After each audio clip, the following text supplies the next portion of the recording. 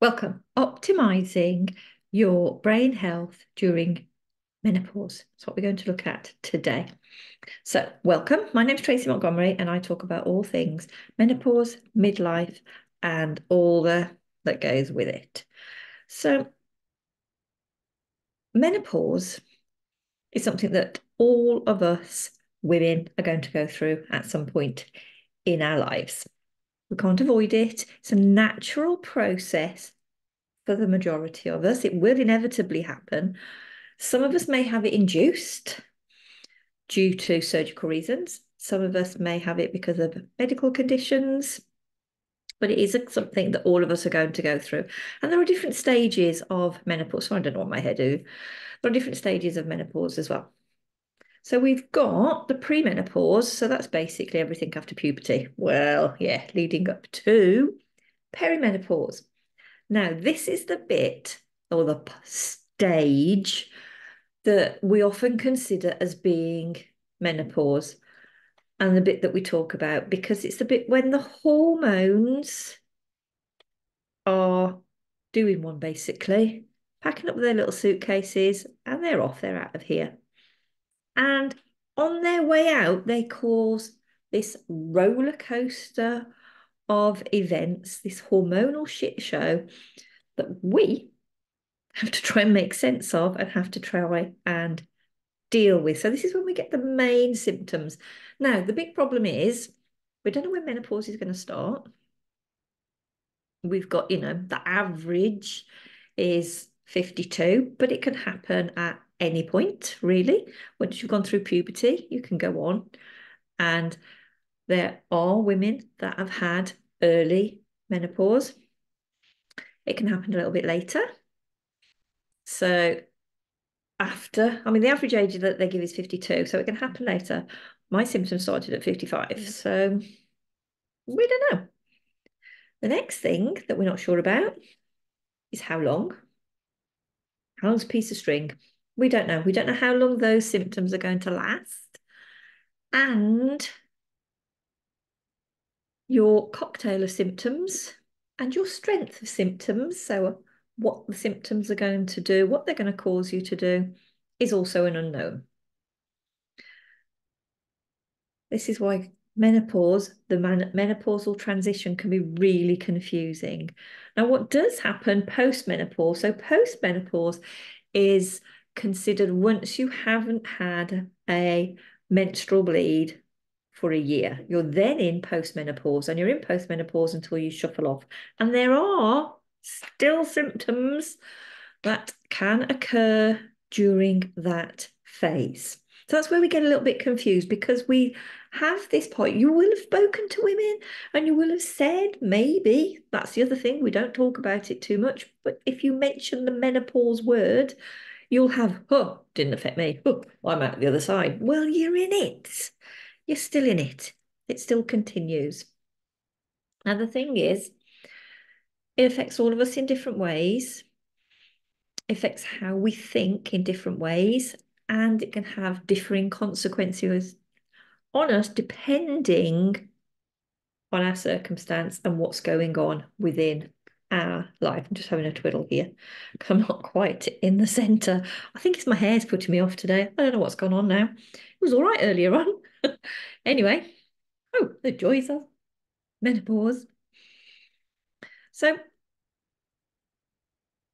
we know that as we age, certain things are going to start to change. So the decrease in female hormones have a huge effect on our brain's capabilities, and our brain and body's abilities to cope, to deal with life, with what life throws at us, be that physically, be that psychologically. So how can we make things a little bit easier for us?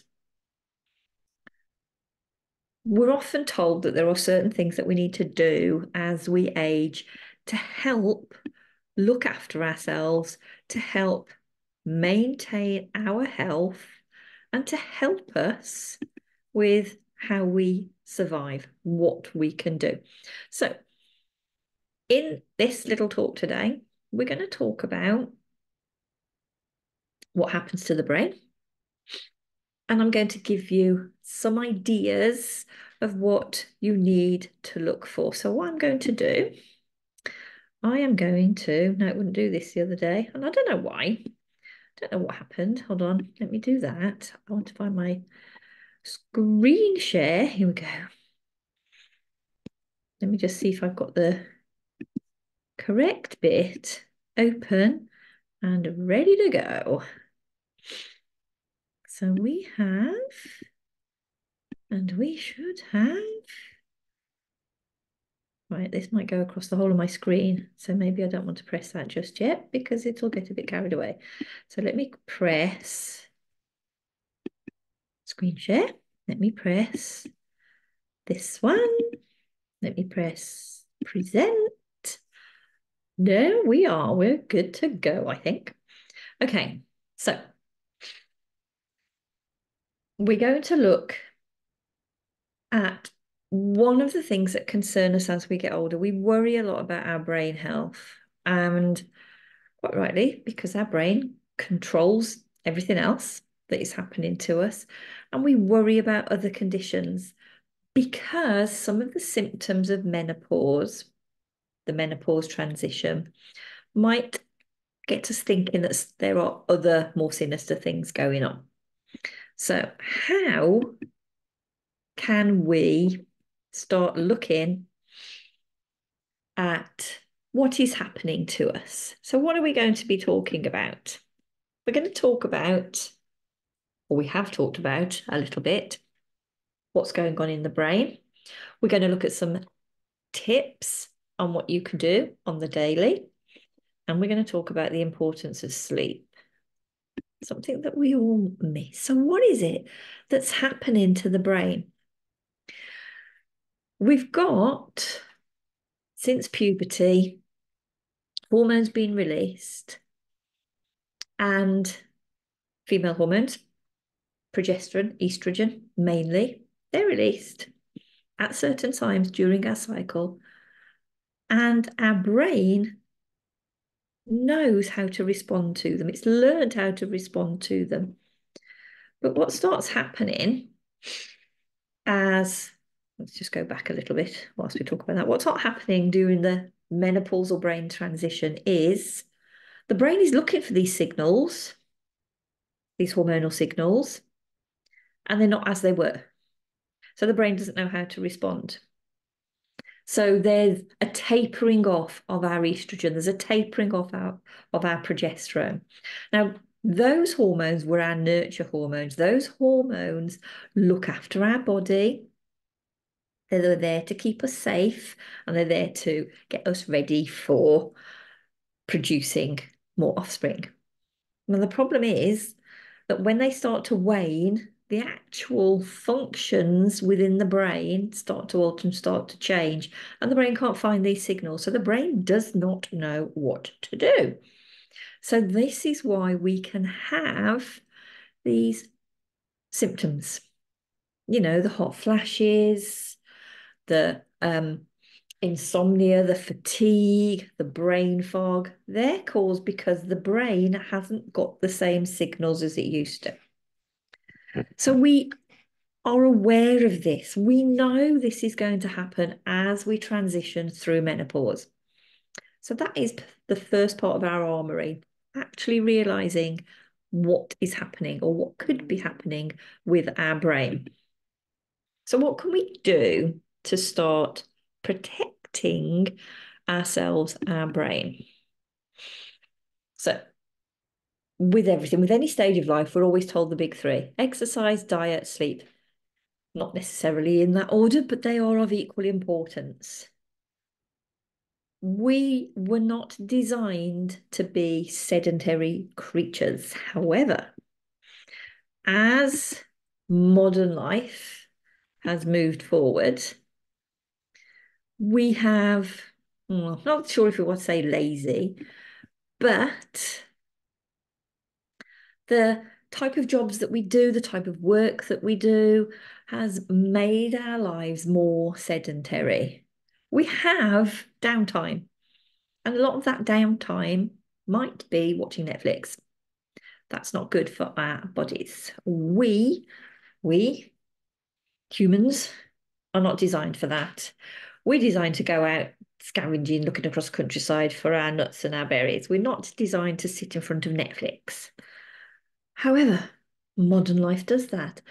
The way that we work, sat at a computer desk, sat on a conveyor belt, sat driving, a lot of the necessities of modern day life are sedentary. We're not moving around so much. That in itself can bring along a lot of exercises, a lot of consequences. Add into that the fact that we are a little bit more fatigued as we go through perimenopause, and that we creak and ache a little bit more. We do have the reduction in elasticity of our tendons, of our skin, of the whole of our body. It feels like sometimes we creak and groan, don't we? And that is because of the change in our hormonal profile. So we do need to be aware of this, and we do need to try and move. We also need to be aware that if we are not exercising as much, that we will be putting on weight. And that added weight then can have a strain on our musculoskeletal system. That's your skeleton and your muscles. So we can have joint issues from that, knees and hips primarily because we're walking around. Circulatory system, because the heart's got to pump more to get things around because there's more of us. So therefore, we can have metabolic compromise. So that means that the systems and our transactions within the body don't work as well. We, as women, can also become more prone to cancers once we've gone into perimenopause. Type 2 diabetes. I know quite a lot about type 1 diabetic because my daughter is one. Type 2 diabetes is prevalent when we get older, when we don't move around so much, when we don't eat so well, when we don't exercise so much. And on top of that, we know that there is a correlation between exercise and mental health. Now, the exercise itself doesn't need to be strenuous exercise. We don't need to be doing a HIIT 30 or whatever they're called. Isn't there a new one? I keep thinking skit, but skit was something that I'm a teacher, that teachers qualified us to do, but I might be wrong. But there's definitely the HIIT ones, high intensity, high impact exercises. We don't need to be doing that. We can go for a walk. A little stroll can increase the heart rate, gets you moving, and that can have benefits on the body quite quickly as well. Also gets you outside in that wonderful fresh air that we seem to avoid an awful lot as we move on, and especially during the winter. So diet and nutrition, this is also something that has changed as modern day has moved forward. Our lifestyles, our types of food have changed. We eat a lot of ultra processed or highly processed foods. They are nutrient deficient. I should say nutrient nothing. The more processed the food is, the less nutrient benefit it's going to have for you. So we need to be careful about what we're eating. We're designed to eat harder foods to digest, foods that are leafy, foods that are lower in fats, higher proteins. So as we go through perimenopause, the recommendation is to aim towards a more Mediterranean style carb diet with lots of leafy greens, lots of salads, lots of whole grains. The whole grains harder to digest and they help with the gastrointestinal tract. Our gut biome needs to have lots of variety for it to stay healthy. So if we eat a lot of beige foods all the time, things like our deep fried fishes, our chips, those sort of things, the faster foods, a lot of those are beige foods, the gut biome decreases. Decrease in the gut biome has consequences on your overall health. And we will dip into these areas in more detail in later presentations as well. These are just things that you need to be aware of. Just changing the type of rice or the type of pasta you have to wholemeal can have a huge benefit on your overall health. So there's simple changes that you can make. Cutting down on the ultra-processed foods and the refined sugars. Oh, that's repeated itself. How has that repeated itself? We seem to be repeating. Why are they repeating?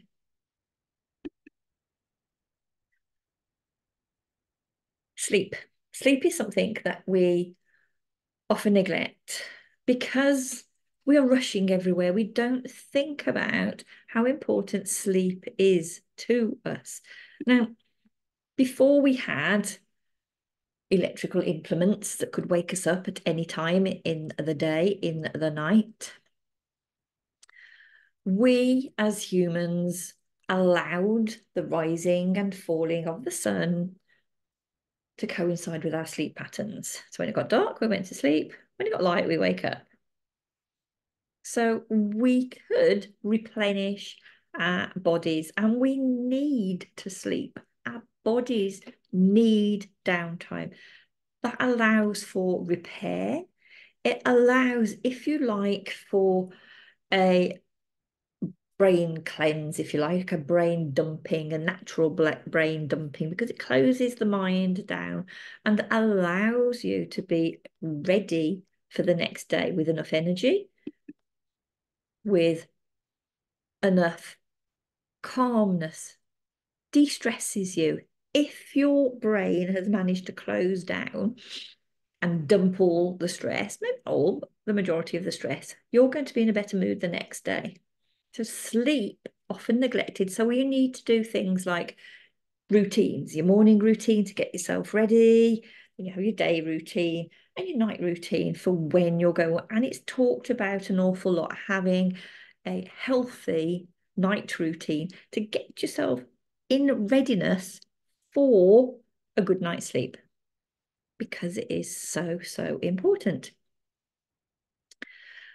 Especially as we go through perimenopause, because we can have the night sweats that are going to wake us up, the insomnia that's going to wake us up.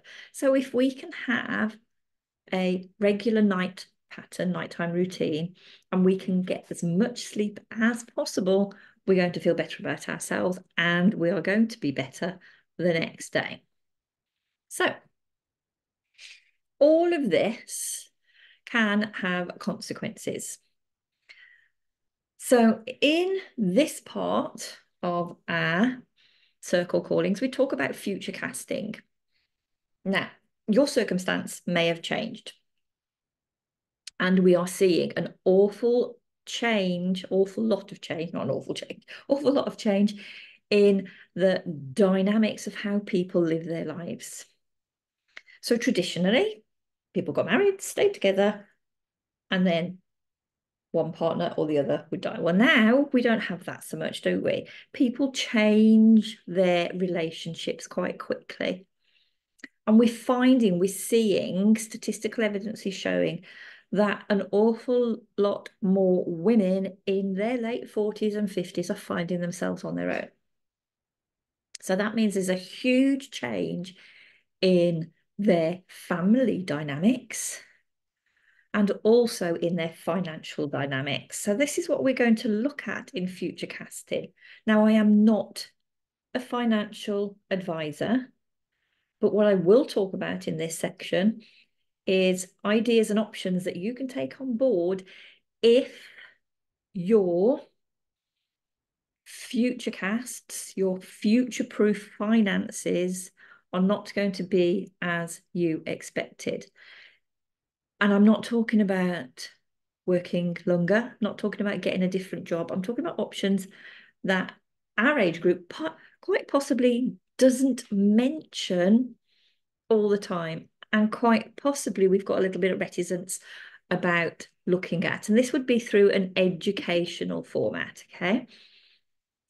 So for us to be able to future cast, we need to know where we are now. Because if we've had a huge change in our financial circumstance, that can have an impact on how we feel about ourselves, our self-esteem, our confidence, and the fact that our future finances might be slightly different to what we expected. That can increase our stress levels, and therefore that obviously affects our brain health. So having an unstable future can affect how we work on the daily anyway, how we perceive others around us. We can have, because we see others that have been in our friendship groups that have got a lot more security than we have, and we can have negative effects on our cognitive function. So it can have negative mental effects on how we behave and how we project ourselves. So what I would like to challenge you to do, well, it's not really a challenge, is to look at your current financial situation and look to see if it is something that you'd be happy with as it is, in which case that's fine. Or if there are other elements there that you're concerned about that may be worrying you, that you might want to do something about. Now, I am not a financial advisor. I am not going to be trying to sell you some life insurance. That's not what we're talking about. I'm not selling you a pension package. That's not what this is about. This is about educating you on being able to have some money coming in that is not another job, but it is something that can be done easily, either around what you're doing as is. So maybe your job is getting too much for you, the getting up every morning for work is too much for you, you can't face it, or you've got care responsibilities for family around you, and you're finding working and everything else too much. So I can offer you education in different ways to earn.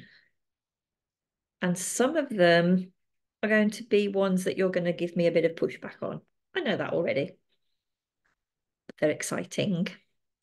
They can be done around and with conjunction of everything else. And they can be done fairly risk-free. Can reduce the risks so that it's not something that you would be concerned about. And it can be done so that that risk starts off teeny. And then when you're ready, you can do.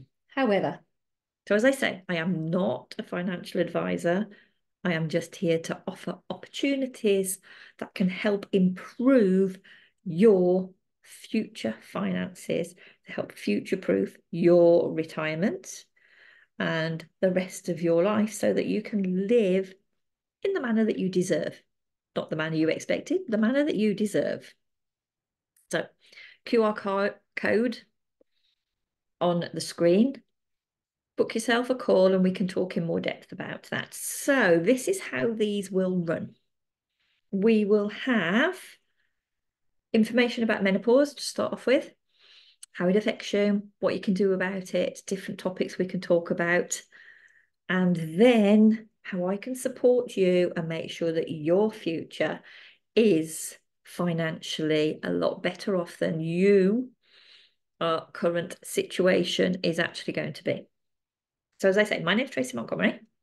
I talk about all things menopause, midlife, and everything that goes with it.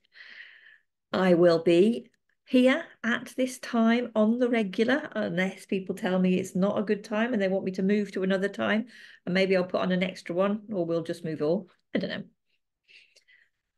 the moment, same time, same place. Look out for the event that will come up in the group, and I will talk to you soon.